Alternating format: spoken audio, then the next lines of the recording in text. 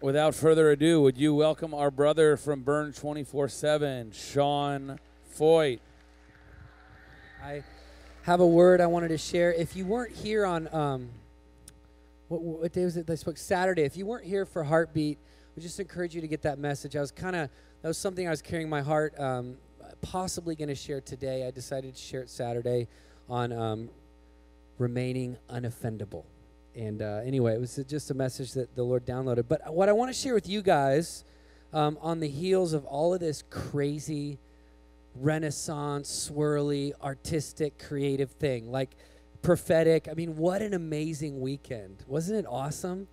And just to hear the prophetic words that came forth. One of the reasons, Sean, he's a great friend of mine. We've been doing our Sean and Sean thing around the world a little bit. Of course, I spell my name the right way. I make sure that he knows that. His is short for Shauna. And but anyway, you can tell him I said that. But I had a heart like this year. I asked him, at the beginning of the year, he's crazy demanded upon right now to travel, and we've gone to some pretty cool places together. But I said, man, there's a couple communities we just really want your impartation, because you operate in a high-level prophetic gift, but you're not super weird. Anybody appreciate that? And it's okay to be weird. That's part of the deal, and we're peculiar people, and I get all that. But I do believe that there is an impartation of the prophetic that can speak to normal people in the normal world. And I believe there's even a demystification of the prophetic, and that there is an invitation for us to be just normal prophets that do life and work and have kids, but yet we carry a prophetic spirit. So that's not what I'm going to share, but I do want to open up with 2 Peter 1, and I just want to hammer you guys once again, coming on the heels of what Dave was speaking about identity last week, which I heard was amazing. No one teaches an identity like him. It's so amazing.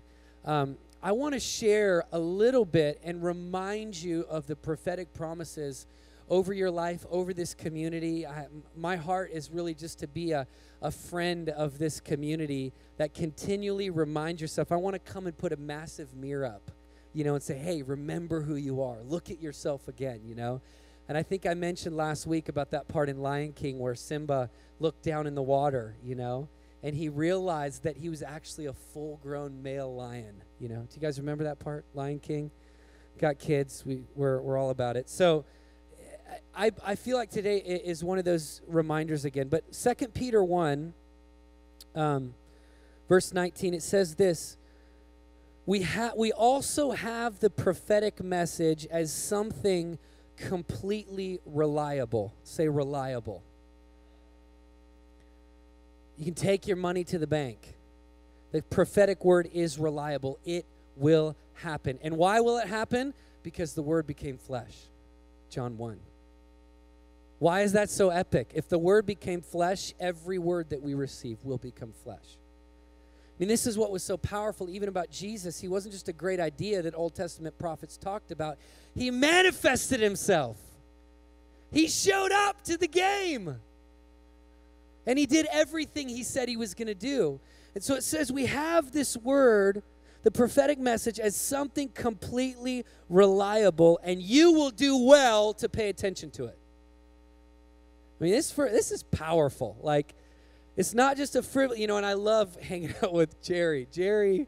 I just love Jerry so much.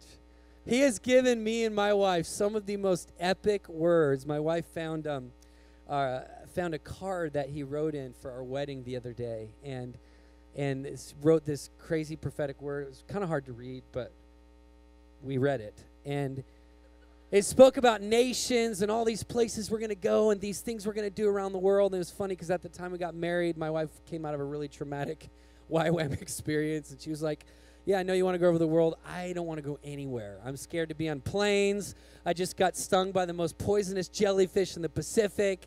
And I was, paralyzed for 2 days. We're not going to the nations, just by the way.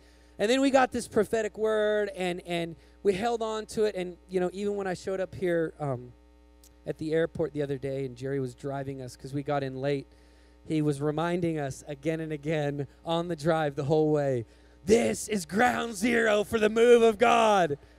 Don't forget, you know.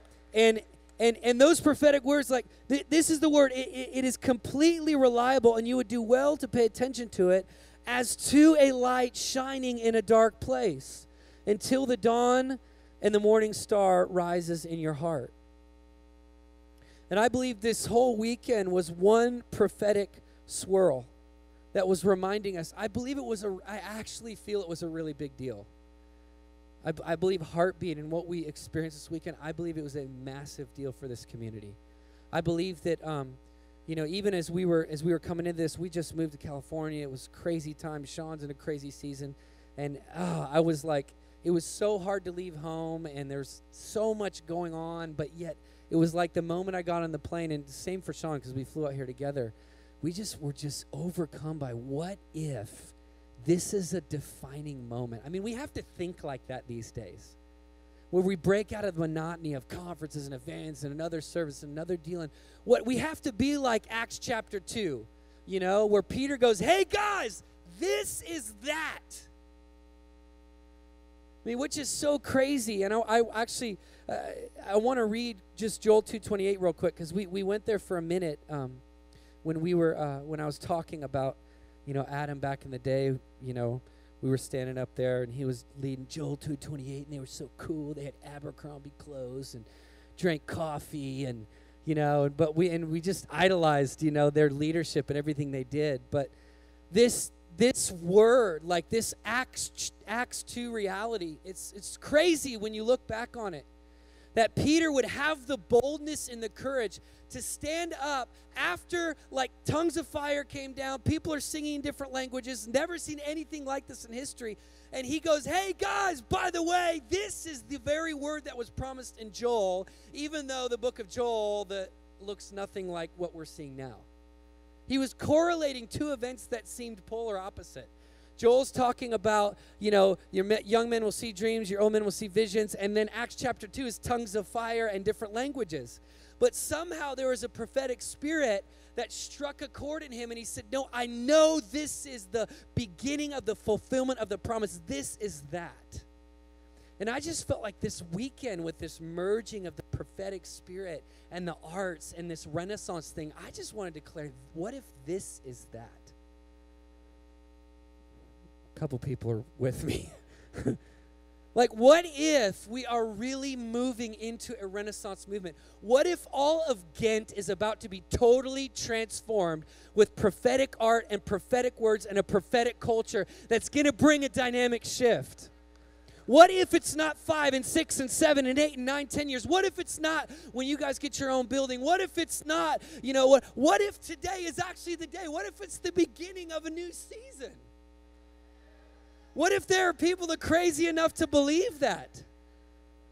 And I do believe it. I when I woke up this morning, I was just struck in my spirit, like I feel like, and turn to Joshua 14. This is what I want to get to.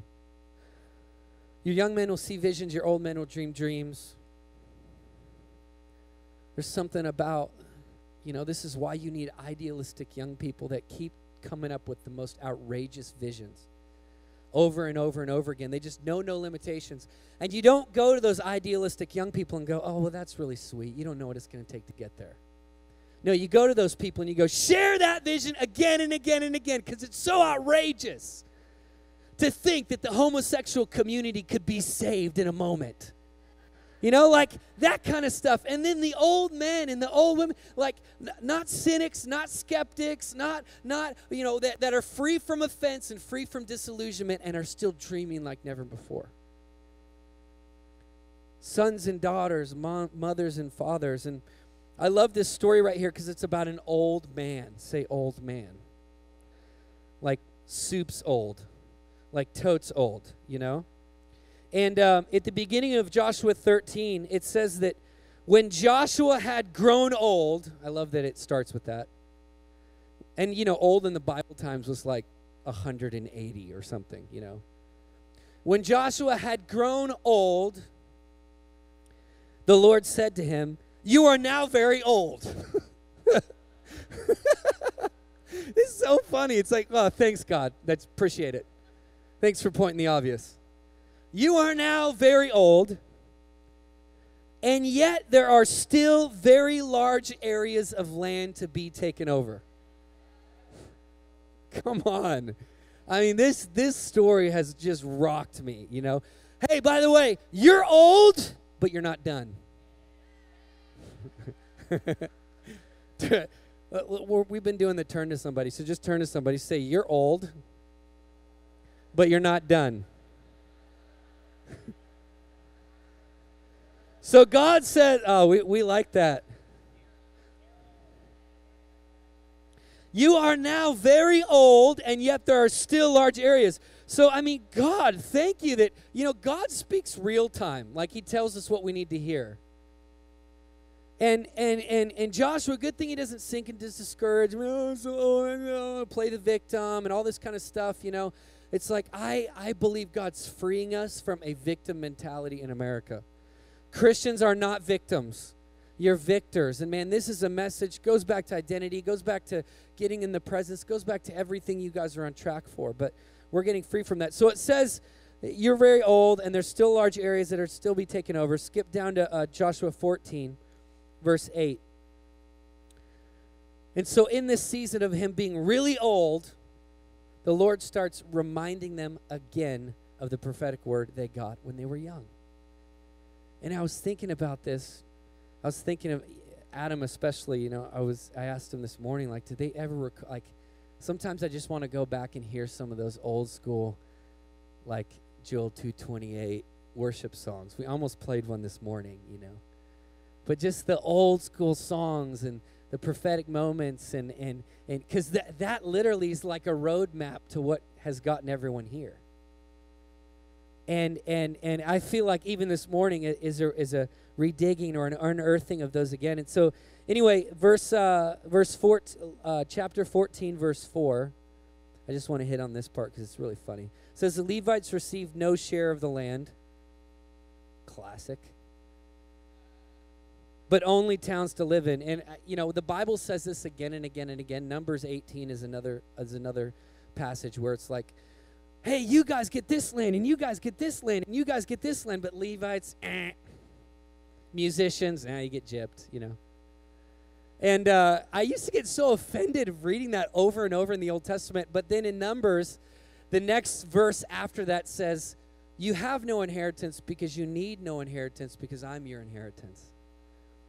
Which is always the promise to the worshiping community, right? I mean, CDs are great. Record deals are great. Songs are great.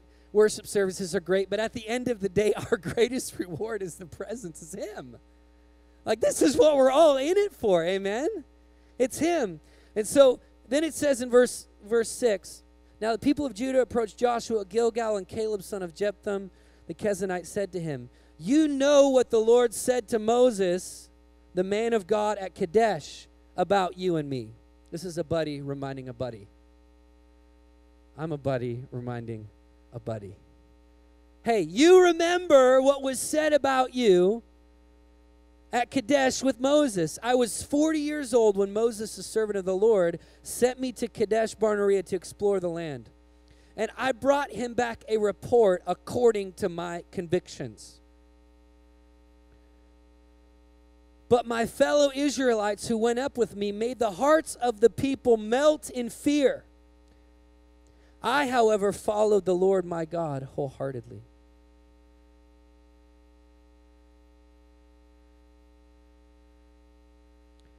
It's amazing to me that we literally, it's like we have a choice, especially these days. What dominates your perspective determines your reality.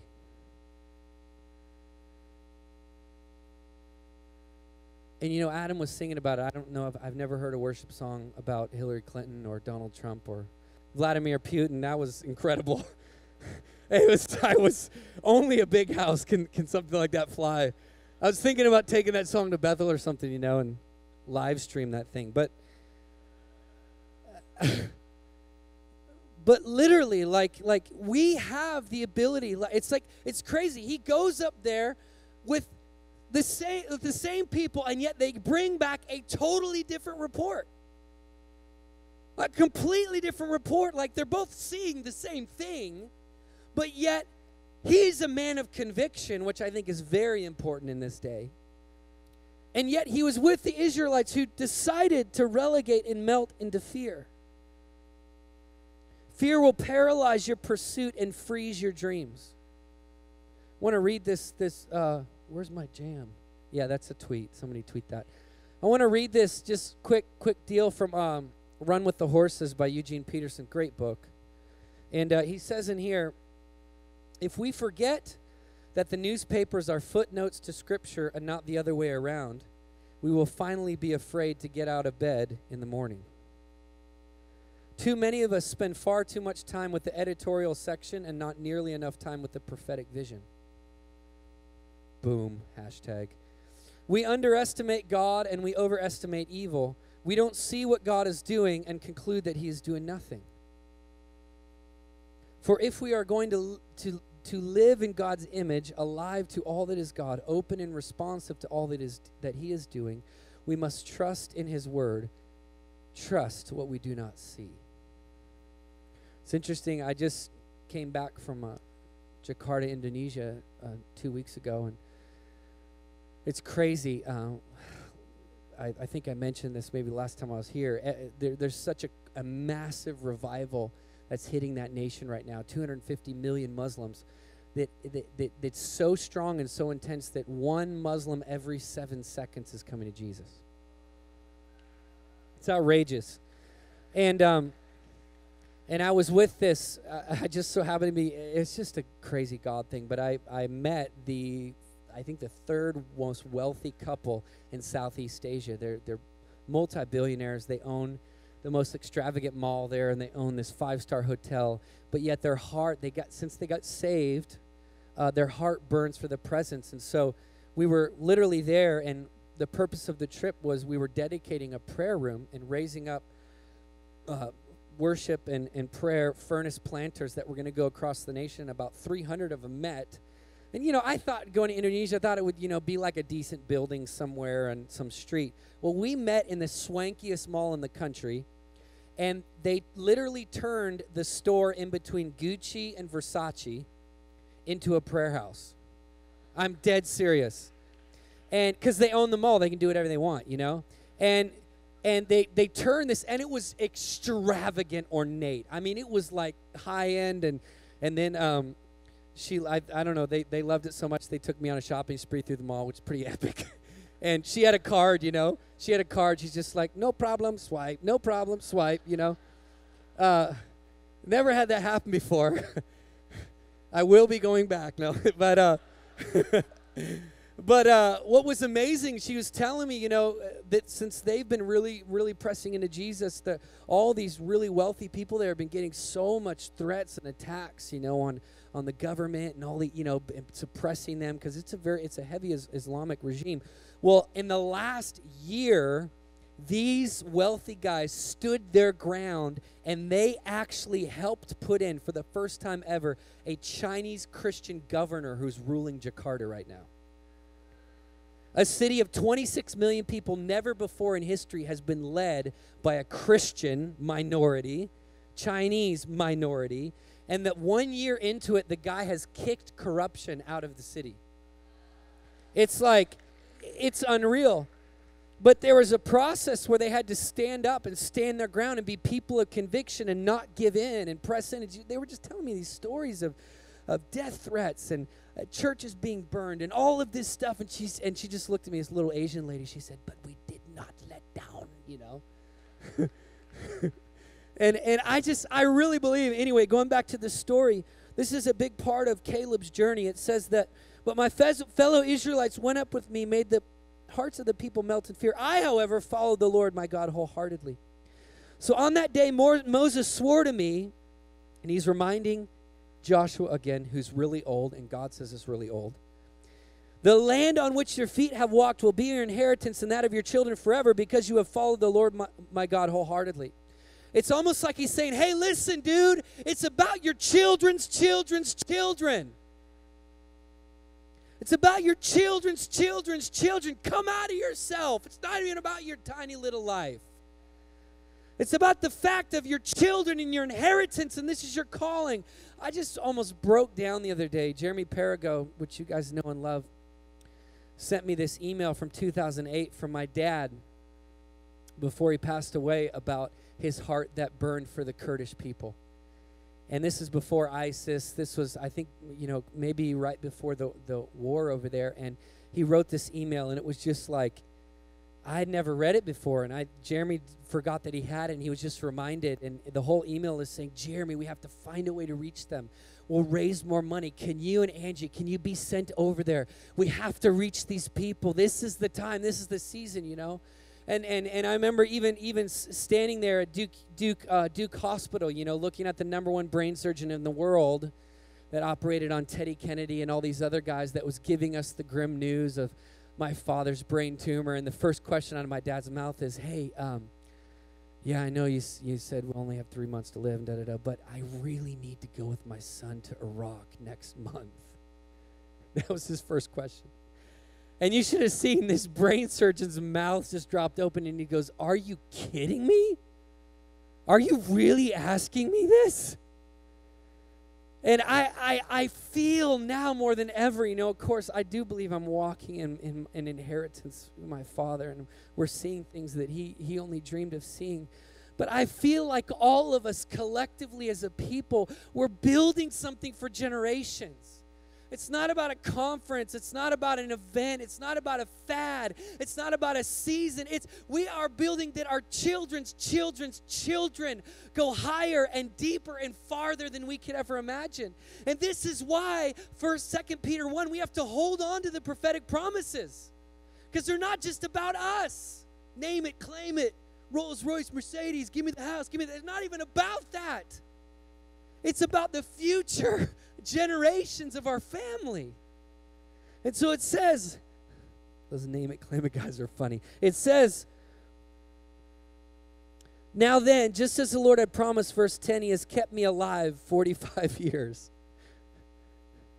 Since the time he said this to Moses. So 45 years later, he has not forgotten. Just a stubborn old growly kind of guy. It's going to happen. I know it's going to happen. Remember. And I wonder, how many times, we don't know, we don't have a record of, but I wonder how many times Caleb reminded people again and again and again. Again and again and again. He just kept talking about it. He just kept reminding people.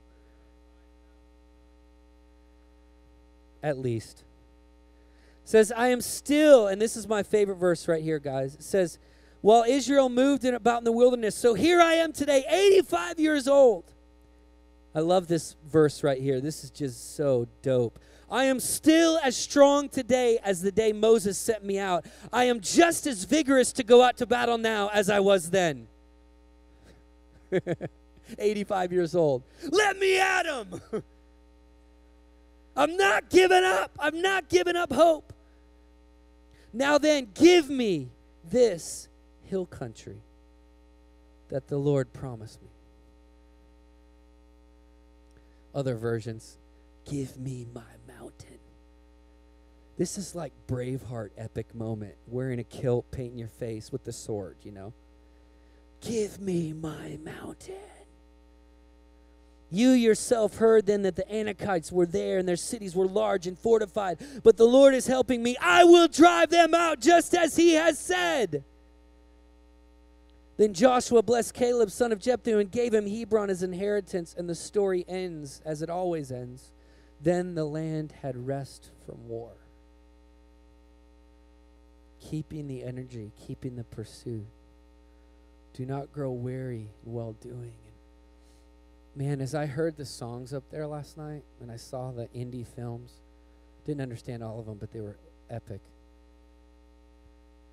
And I saw the art and experienced what God is bringing to reality through this church and through this body. I just could not help thinking about how the world so desperately needs this message, and that we just have to get it right.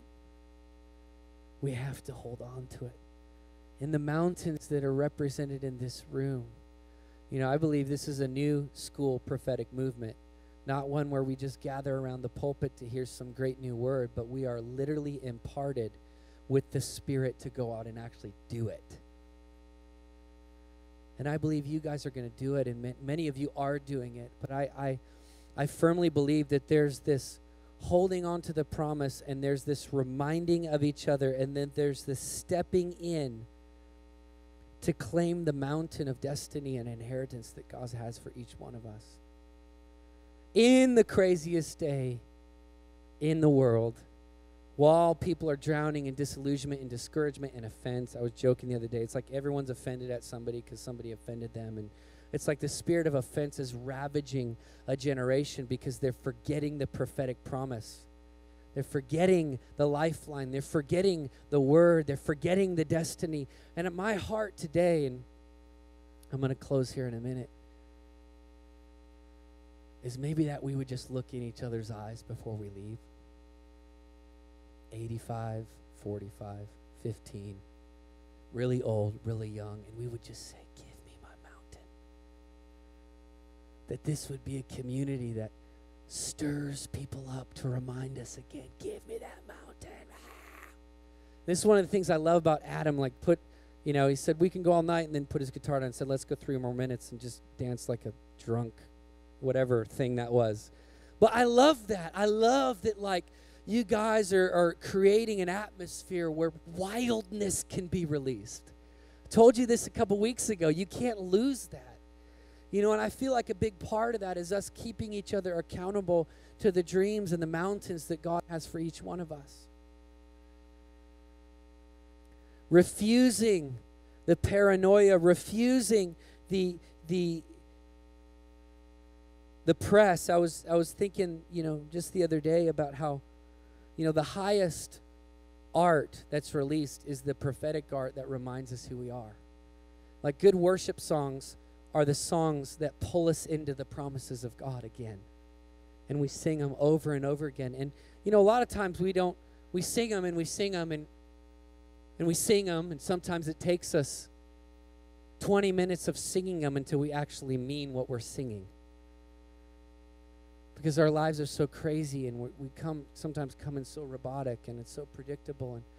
But yet worship and music and creativity pulls us into a space where we begin to dream again. We begin to dream with each other. We begin to dream with God.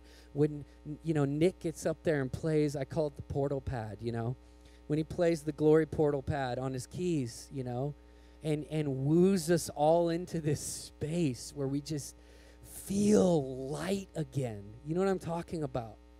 Where you feel like you can do anything again. Where you feel, it's like my favorite thing about little kids. They can do anything. And they know that.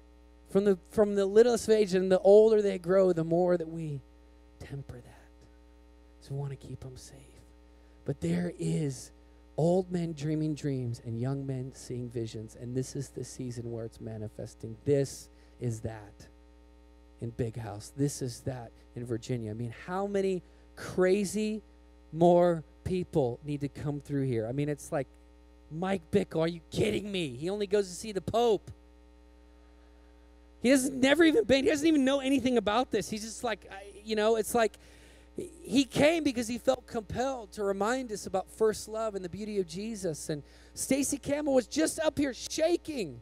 She prophesied over the Pope before he was the Pope.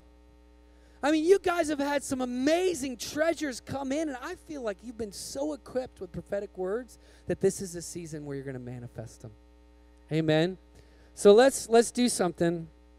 Let's stand up and hold our Braveheart swords up. Yeah, that's my rig. It's my old rig. Yeah, and we're just get on the portal pad. We are literally going to scream, "Give me my mountain," like a gnarly 85-year-old dude clenching his fists. You know what I'm saying? Like, not willing. It's like that story, you know, where they're fighting and his fist gripped the sword and it wouldn't let go. It froze to the sword, you know. So we're going to say, give me my mountain on the count of 3. But, you know, I've said this before, especially you girls, like, the most dangerous lions are the female lions.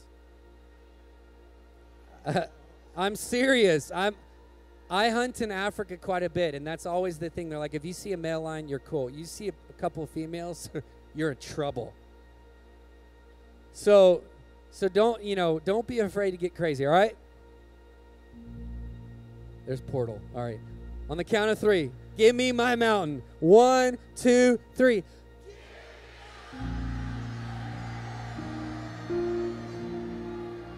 Okay. Now one more time, look to someone next to you. And like, this needs to be scary.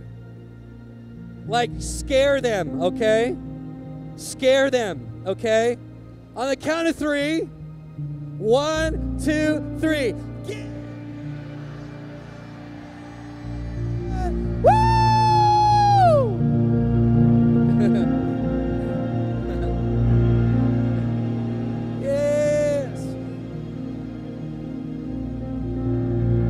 Yes, Jesus.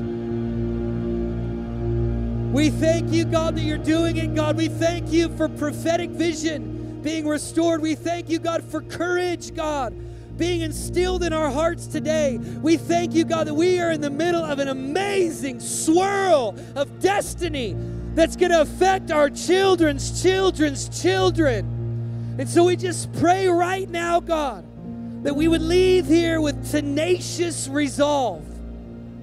Tenacious resolve. Steadfast. I was singing over you earlier. He steadies us.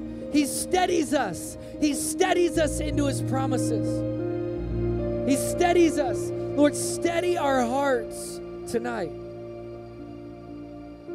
Give us our mountain. Every unfulfilled dream. I feel like some of you in here, you got dreams flowing in your lineage you have no idea about. It's like, until I got that email, I was like, why am I so crazy about the Kurdish peoples? What is going on? Like, I just can't get out of me. And I'm like, oh, because it's in my destiny. Because it was in my dad's heart, and I'm carrying that, you know. And I feel like for some of you, there's dreams and there's visions that have yet to come forth inside of you. There's prophetic words and promises, and I feel like this is the season. This is the season where we get to do it. Not just see somebody do it, but we get to do it. We thank you, Father. We receive this tonight. Come on, just thank him for those words and promises. Let's just lift up those words and promises you've gotten.